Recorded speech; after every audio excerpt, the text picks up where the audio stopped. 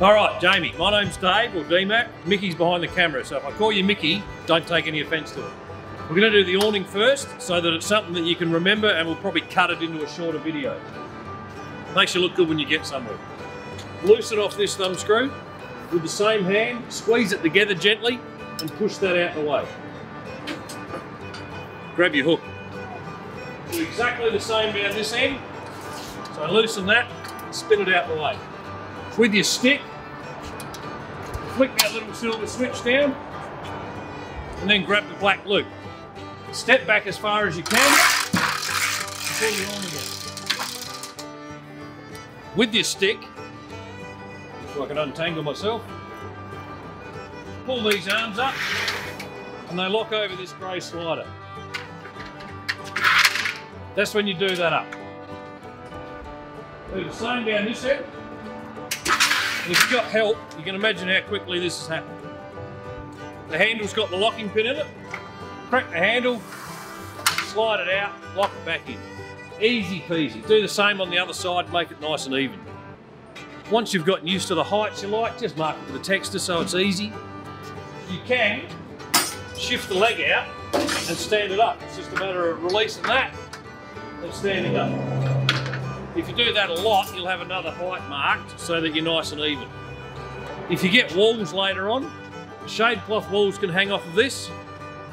Canvas walls, they'll put a saddle in and a hole, and a bar will grab onto that, but the long wall just slides into the track here anyway, so it's super easy.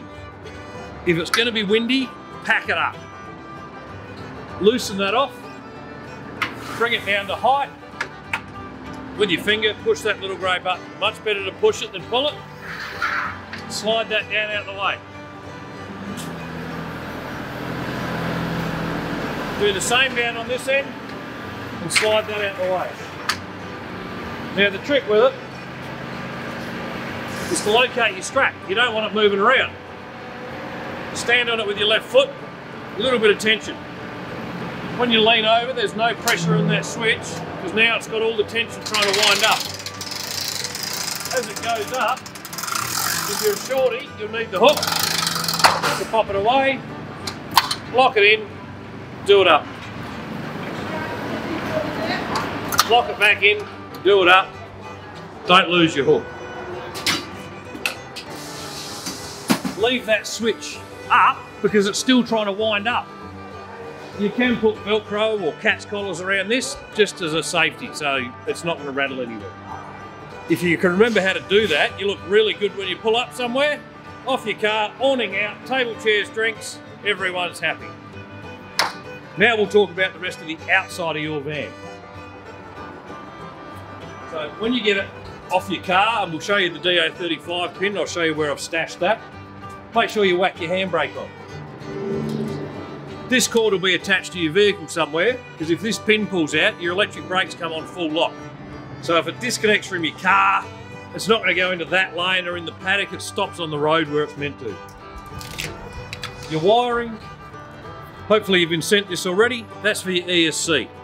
That'll light up when you plug into your car. Red can only plug into red. The grey one charges your battery, which you'll need to keep your battery charged up as you drive. And the 12 pin is the little pins on a Lotus that do some work. You can change this to a flat or a round if you need to, because it's only the normal indicators and electric brakes that are going to function, but they give you a 12 just in case. Jockey wheel, take it off the travel. Make sure when you get this off the truck that your jockey wheel's there somewhere, because the truckie normally stashes it somewhere so it doesn't disappear. Your gas bottles, they're both full. I filled them up just a little while ago. I'm using that one, so I've got the lever that way. Don't do that, because you'll get out the car one day and open this one. Then you'll get out the car the next day and open that one. Leave it on the one that you're using, because it's open. Your diesel tank for your diesel heater that we just had fitted, top it up with nice fresh diesel. There won't be a great deal in there, but it'll have something in it. Outside tap, make sure it's off. You don't want it to crack loose when you don't expect it to, because you'll lose all your water. Now, you've got a lot of keys, it looks like, but there's 4 for your toolbox and they're all the same, so you need 1. It's a nice big toolbox. There's no slides or anything in it. That's something you can add on if you need to. But as we go around, I'm going to lock stuff because, of course, this is going on transport. And then I'll show you where I stash your keys. Your 240 volt cord in, it's a 15 amp cord. Make sure you've got one of them. Caravan parks are all good for it. Your circuit breakers on the outside, it's just where they think it has to be. The keys for any of these locks are all the same. So in the bag that your keys are going to end up in, which I've lost already, it looks like there's lots and lots of keys, but you only need one to do all of these latches. 90 degrees opens it up. You do have lights up in your boot so you can see what you're doing. You've also got your jack. Get familiar with it. It's a trailer mate style jack. You can use it on the front if you like. Get it out of the box so you know where it goes. But like I say, as we go around, I'm locking up, which is just because it's going on transport. That jack, if you need to use it, there's a bracket with it, locks onto that. So always do it behind the wheels. Now up the top there, you'll see your TV antenna. And you've also got an external TV in port. So if you're in a hollow or somewhere far away, hopefully, but you can't get reception out of that, you can hook up to another tower or a satellite dish, things like that. And we'll talk more about that on the inside. Your water tanks, we've filled them up to pressure test everything. And they've got separate keys. Again, they're both the same number, so you don't need 4 of them, even though we've labelled them tank 1 and tank 2. You don't need to. I'll go round before it goes on the truck and put 50 psi on all your tyres, and I'll check all your wheel nuts at 120 Newton meters. Now, your hot water service is up in here. You don't need to do anything to it unless you want to physically drain your water supply. In which case, undo the big one, undo the little black ones, take the panel off, and you'll see there's a drain plug. It's a stainless steel tank, so there's no anode to worry about anymore. Outside shower, hot and cold. Glorious if you've been down the beach or you want to wash the dog. Make sure it's off, otherwise you'll get a waterfall out here when you turn your pumps and things on. That's a different key though, different cupboard. This is the fun bit that nobody wants to talk about. Your toot. Now, your toot is fairly easy, let's be honest. Little green lever up, brings your cassette out. Now, to empty it, come around the post, unscrew that, push the little green button at the back here to release air, tip it out. Now we've got water in here, so I'm going to get rid of it because you don't need extra water in there. That's all you'll do when it's not just water, not on the ground of course, into the black water or into somebody's toilet at the caravan park. Screw it back up, get ready to slide it in. You do have a travel handle so you can drag it through the park if you need to. If you can't see that handle on the inside, you can't open your toilet, so nobody can make a mess in your loo. When it slides in, make sure you hear it go click. And use the chemicals. You need to use the chemicals to break everything down, otherwise you've got a bit of a mess in there. So that's this side all locked up. That's effectively your utility side of the van. You've got your tank fillers.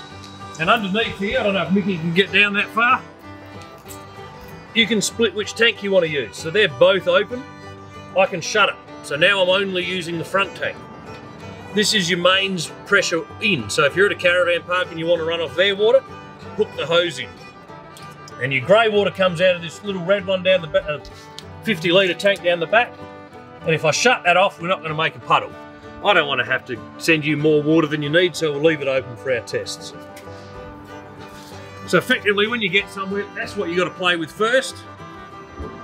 And then whip your awning out and have a beer. Your tyre, I'll check the pressure on that. You got your jerry cans and your reverse camera. So make sure you get that installed on your car, makes life a lot easier.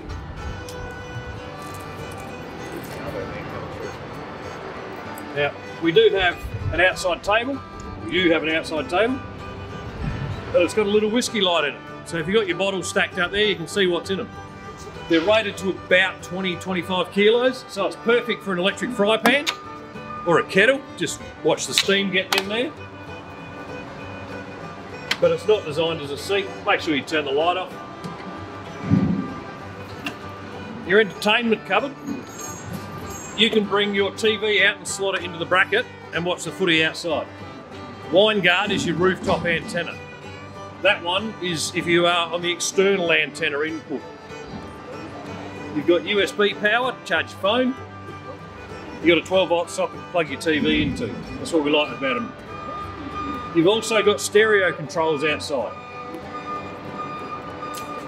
Now I've already got your stereo running inside, but I can adjust the volume and change the radio station from outside. If I tap the button, I can dial it to outside, followed by Malloy at 4 and then turn it up to block out that truck back up. If I dial it to the inside, I can get whoever's inside sleeping out of bed. Or I can tap it to both. Radio. And adjust the volume everywhere. You can also change your inputs if you've got other things plugged in. You've got your Bluetooth synced up, you've got your stick in there. You do all of that from inside. If I turn it off from out here, it turns your entire stereo off. So just be aware of that if you're trying to wake people up or not.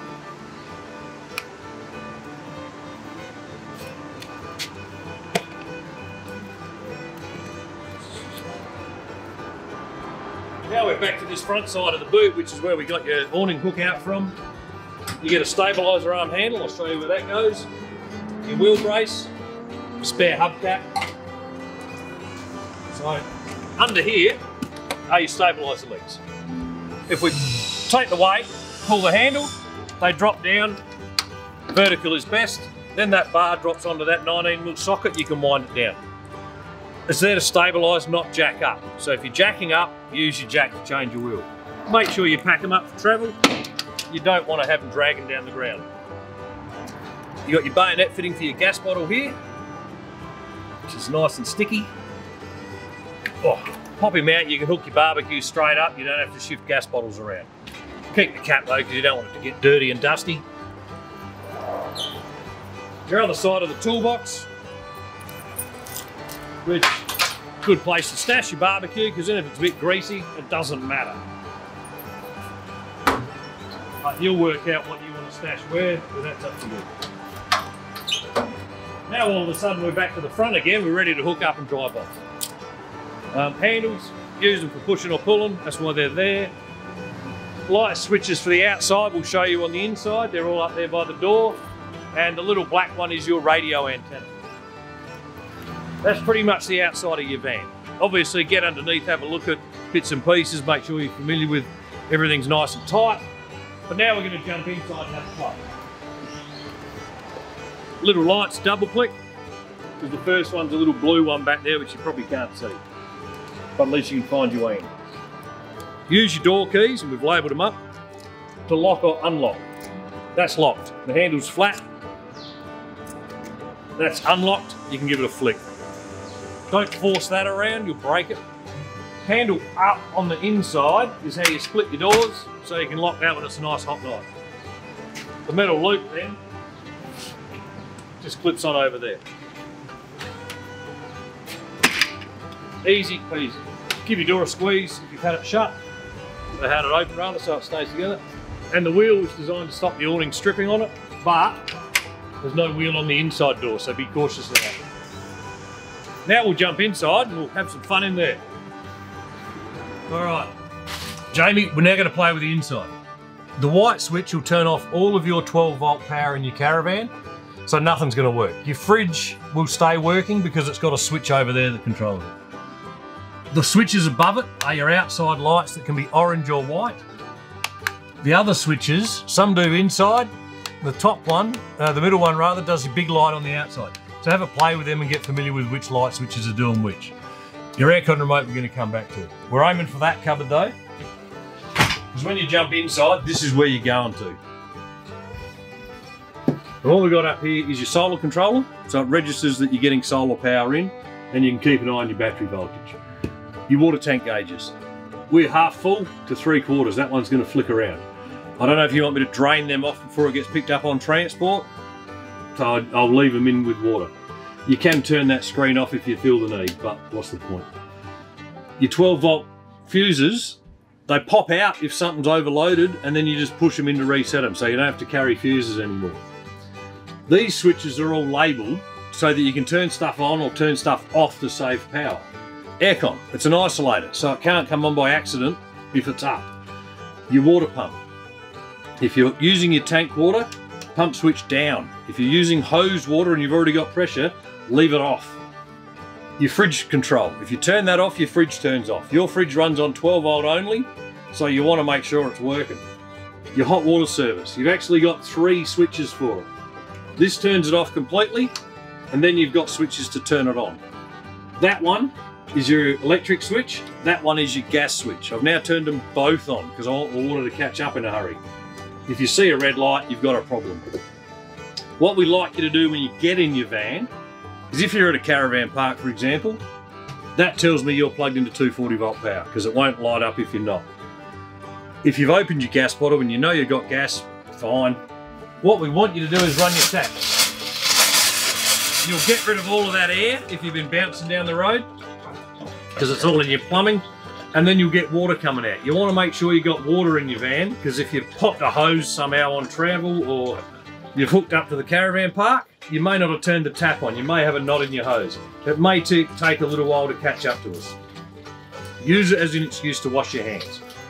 So wait for a bit. We haven't run this one for a while, so it's coughing and spluttering more. Imagine you've washed up your hands now. Yep, we've got a good solid water flow. That's when you turn on your hot water tank.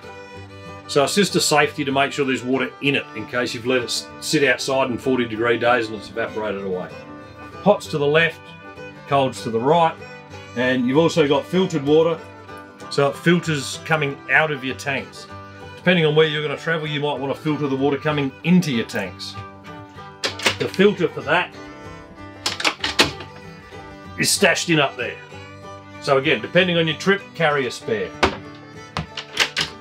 Now your fridge is probably the next most important part of your kit, because you want to keep your beer cold. It's a 12 volt Thetford fridge. The little blue light just tells me that it's on. If I tap the cold sensor, it tells me that it's on maximum cold. It'll drop that display out once it realises you've played it around and had a look at it. Turning on the night mode just turns the compressor off. So it thinks you're going to bed and you don't want to hear that little humming at night. I don't know if you'll ever use it. Open your fridge. You've got a nice big freezer up the top. And if you were here in person, I'd get you to whack your hand in and realise how cold that is. You've got all your trays for bits and pieces in there. You'll work out how to stash your veggies. In some bookwork, it'll tell you how it best thinks you should.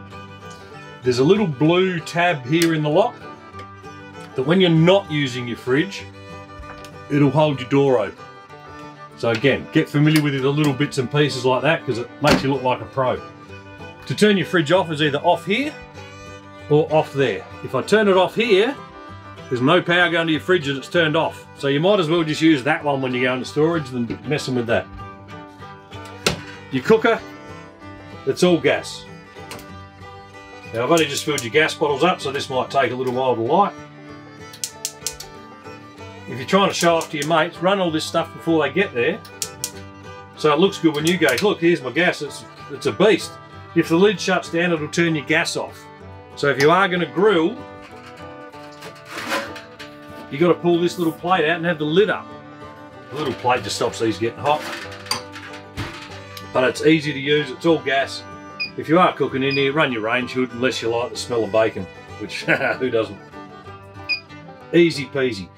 If you've got your car keys on a little set of keys, chuck them up here. So you're forced to get in there when you come in and you're forced to go in there when you get out. We'll shut them down now because we're having some fun in your van. Your telly. Oh God, the voice, at least it's not the Olympics. Get used to how you tune it in so that you can tune it in when you get to wherever you are. We've tuned it in for Adelaide. I don't even know where this is going. You'll have to tune it in when you get there. If you're going to put a DVD or change some inputs, change the inputs. You can't see them over there, but if you've got your HDMIs or your USBs plugged in, Lotus are of the belief that the people who buy their vans don't use DVDs or CDs anymore. Bluetooth it into your stereo or into your telly. You're not meant to travel with it up there. So we're going to take it off. It runs on 12 volt, so it's easy to pull it off and unscrew your antenna cable. If you were hooking up to an outside source, you'd screw it into this one. So this is your rooftop one, and it's got a little light to tell you that it's on up there. So screw it into that one, you've then got your antenna out. We're going to stash that back in its box, which is under your bed. You've also got your diesel heater on this side, so we'll play with that in a minute. And Lotus also give you a nice little baggie. Actually, we're going to transport, yeah, we'll put this in the box.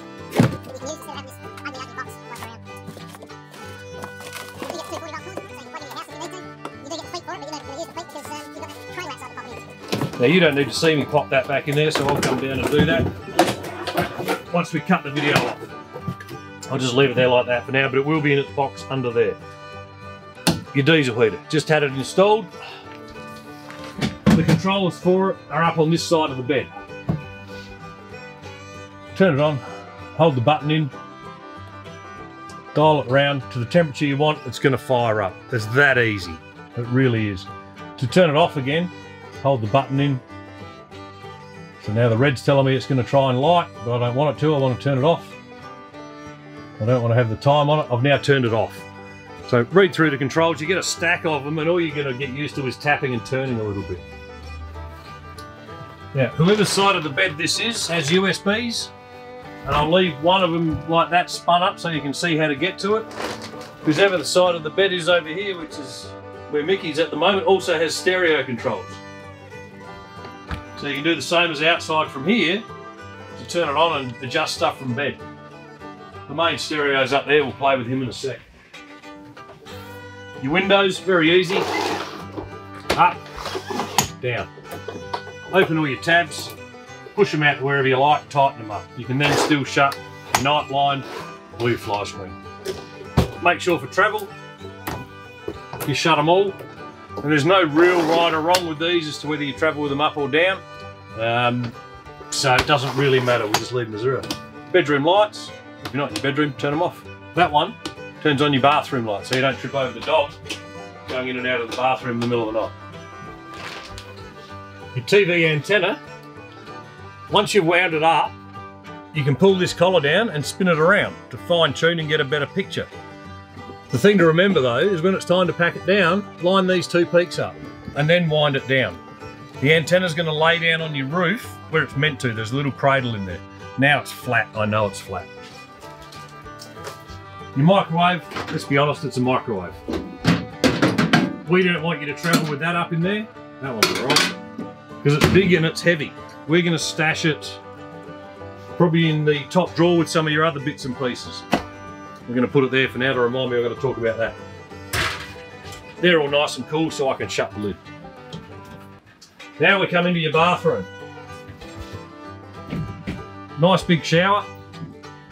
And we've got your shower head already on the floor. I'm going to wrap that up in a bit of protective stuff so it doesn't bounce around on the floor. What you want to get used to is leaving the plug in the shower unless you're physically having a shower. Stops any smells from your grey tank, stops any potential flies coming in. You do have a roof hatch with a light and fan in it. Make sure you spin it shut for travel. Your toot's the thing that everyone wants to know about. Open the lid, open this grey handle. That's access to your cassette. That's where you put your chemicals, that's where you put your waste, if you get what I mean. The middle button will flush as long as you hold it down and either out of your tanks or out of mains pressure. There's no separate filling tank to flush with. When you're done, shut it off. Follow the magic lights because it'll tell you that the cassette's out. It's not sensing any flushing water. You're 3/4 full or you're chockers.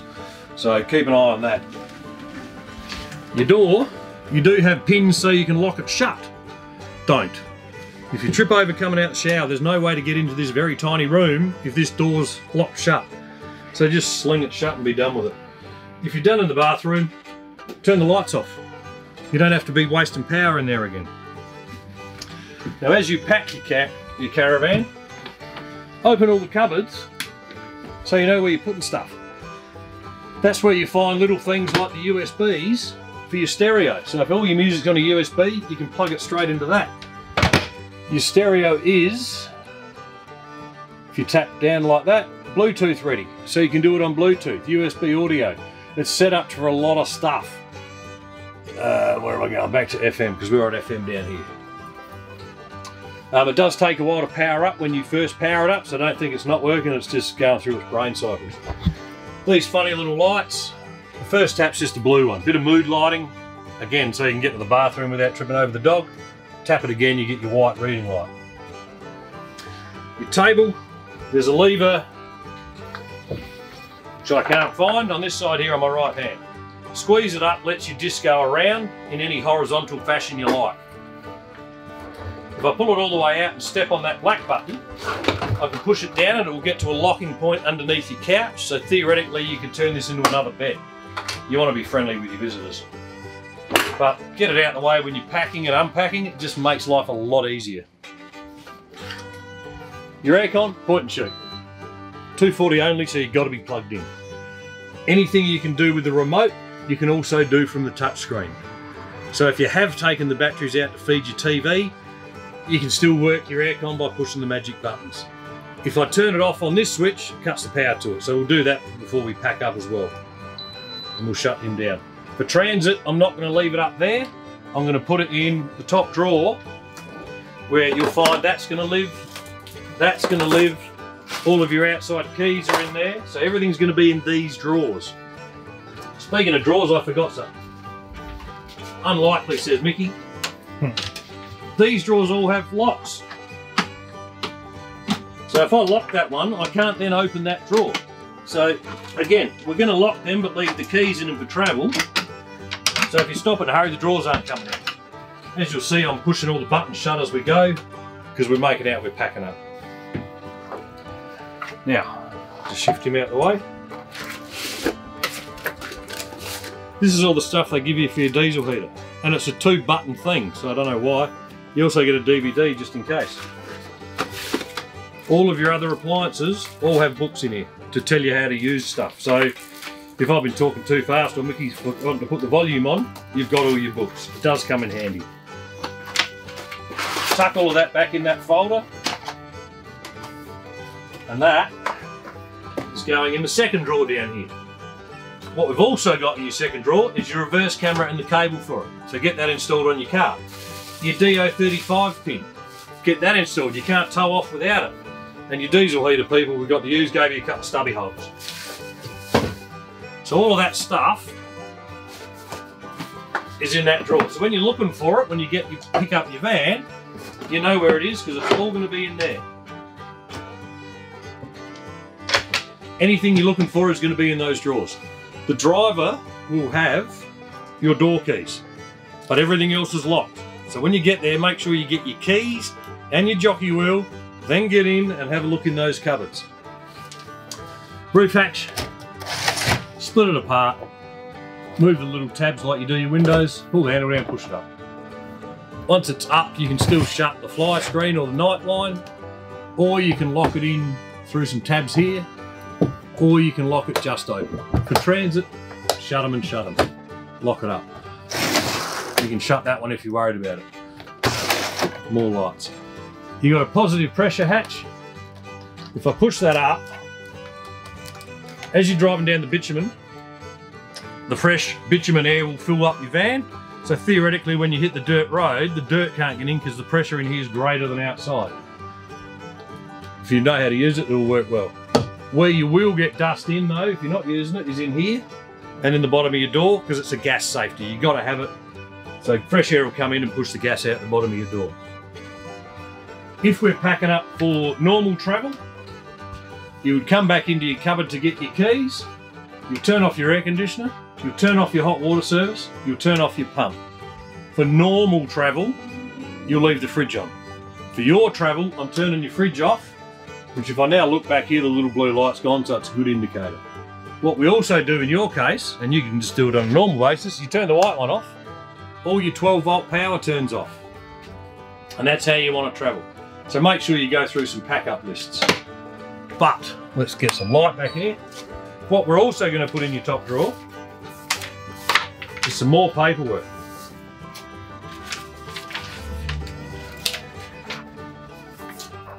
We've got these 2 sheets. This one tells us the wiring you need. So that's why I know you can change it to anything because there's just the normal stuff in there. It also tells you where a few bits and pieces are actually located, like your batteries and charger, for example, are under your couch. This tells us what's in your caravan right now. So external speakers, camera kit, the size of your tyres, the fact there's no washing machine, things like that. As you pack your caravan, write a list of everything you put in here, include on it your key numbers. Send all 3 pages to your insurer so you're physically covering your travelling contents. If you lose your door keys, I can get some recut, or you can go straight to Camperagent and get them recut because you know the number. A little service schedule reminder, just about when you're supposed to get them checked over and stuff. A physical check sheet of what to do when you get there and what to do when you leave. Leaving's longer, unplug your cord, wind up your legs, put the TV antenna down. Getting there's easy. Get your awning out, crack a beer. If you can't remember stuff, ring us up. All of that stuff is going to be stashed in the drawer. There's also your warranty card. The girls, when we send you the video, probably emailed this to you to fill out and send back so we commence your warranty. Try and remember to do that, otherwise the girls get grumpy. You know what grumpy girls are like. So far, everything's getting locked in there. All your panels are shut. This is when I ask you for questions. No, we don't have any questions. In that case, we're done. Thank you very much. I think we're done, Mickey. I'm hoping everything else is done. Yep. We're done. Spare set of bearings and seals. Good, I don't know where they are. You're not taping still, are you? Yeah, why?